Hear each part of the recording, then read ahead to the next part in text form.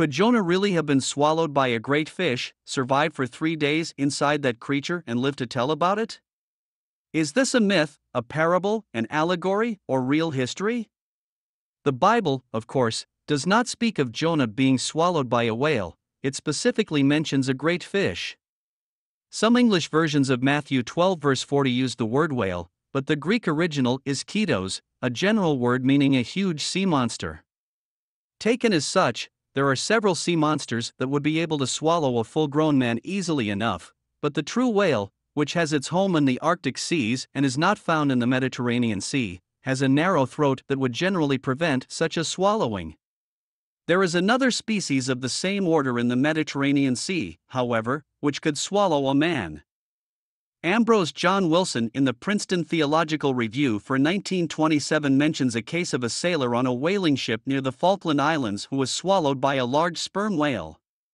The whale was later harpooned, and when it was opened up on deck, the surprised crew found their lost shipmate unconscious inside its belly.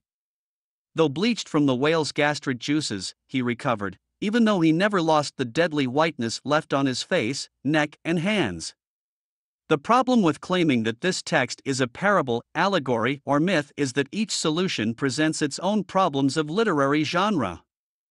For example, parables are simple, they treat one subject.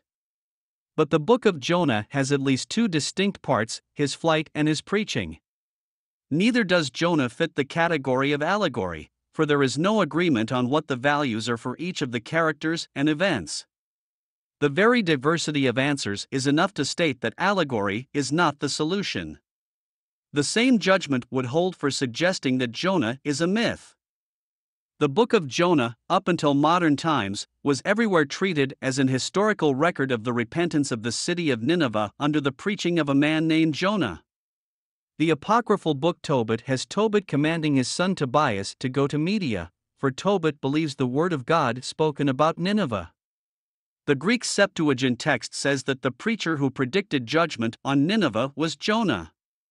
In New Testament times, Jesus and the early believers took Jonah to be a real character. Thus, the objections to the book come down to this: it has too many miracles. But that is hardly an adequate basis on which to reject the internal claims of the book itself. Jonah is a believable account of a harrowing sea experience and of an unprecedented Gentile response to an ever-so-brief exposure to preaching about the need for repentance. But it happened.